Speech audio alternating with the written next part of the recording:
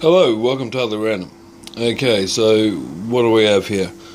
Down the bottom, this is an old Jim Beam bottle.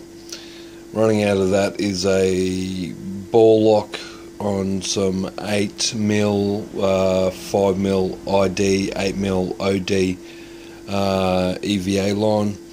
Running up to the gas fitting, and the couple are sitting there. It's been modified out to accept ball lock posts.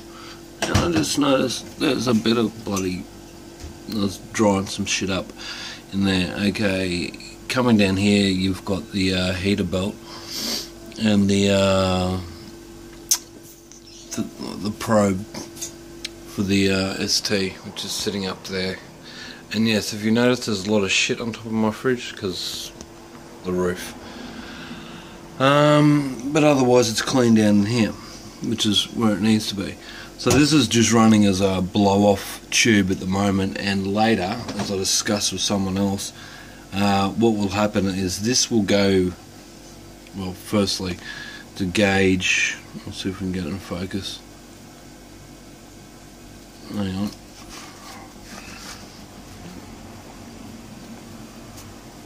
on. Maybe not with this, yeah, I've got the, pick it up there? No. Okay. Anyway, it's it goes to 40 psi. It's got a bit crazed under that light, so it's just a bit weird. Anyway, that will go in line. So with the red, that's the direction of the gas flow. So what I'm waiting for right now is the if there's a large Krausen layer, that will actually blow off into the sanitizer solution down here in the bottom, so that won't be a problem. However, if it was to flow through, it'd just hit this check valve here and not end up inside our little gauge. However, once it's hooked up, it will basically, I'll see if I can get my hand out of the way, it will look like that. So it'll be running off there, and that you can adjust it, and I've been doing that. Anyway, I just thought I'd come back to the whole homebrew thing because I was yabbering on about doing this.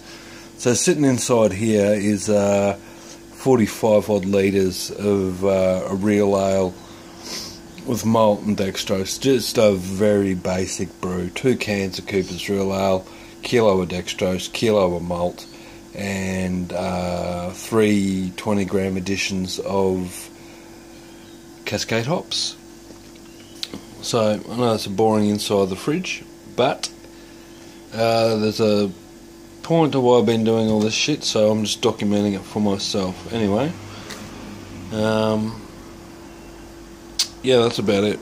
Sorry I can't get a better shot of it, but if I try and go from up there, maybe that's a bit better. So she's sitting at 36 at the moment. Haven't pitched the yeast. Well, I pitched some of it, and I know at 36 it's not tolerant, but what I have is a line cleaner, so I can actually pump crap back into the fermenter. So I'll do that with a yeast starter.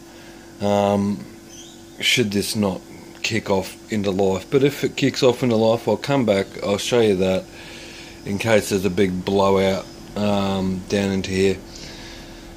But yeah, I'll just show you the gauge working, which I mean I'll have to take the